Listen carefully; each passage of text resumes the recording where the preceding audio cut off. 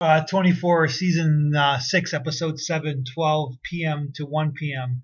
The emotional turns of Jack Bauer and his family. This is a kind of a lot of plot points and a lot of stunners going on in this episode.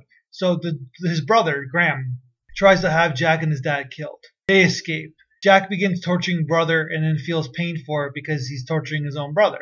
Brother confesses to the Palmer assassination. Jack can't take it anymore. How is my dad like that? Dad is all tormented. Remember, we think he's a good guy. But Stunner, he's a real bad guy. He kills his own son because he doesn't trust his own son anymore. Even though we realized we thought that Graham was the bad guy, but Graham was just a stooge for the dad. So basically, his own father kills his own son. Meanwhile, President Palmer stops on the Muslim roundup, basically, no matter what, because he realizes it's like not morally sound.